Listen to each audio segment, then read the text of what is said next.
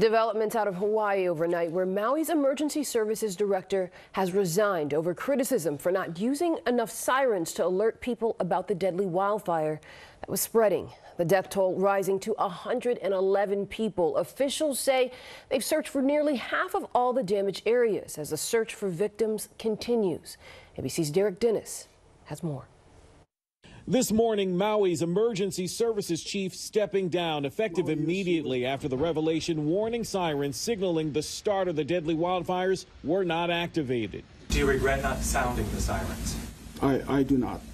Herman Ndaya explaining in a news conference Wednesday sirens are primarily used for tsunami warnings, with residents trained to quickly seek higher ground.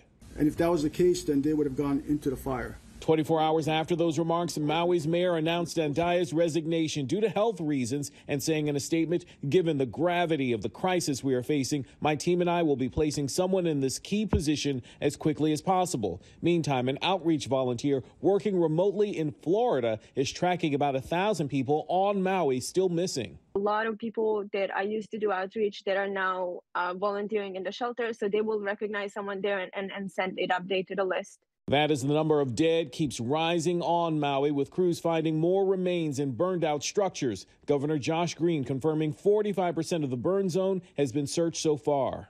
There are now 41 rescue dogs and 270 personnel from Red Cross working this incredible challenge.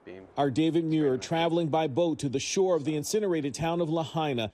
A captain who responded the night the fires broke out, getting emotional. You can see that people had no place to go other than the water or the one road out of town. I mean, they were trapped. Sorry.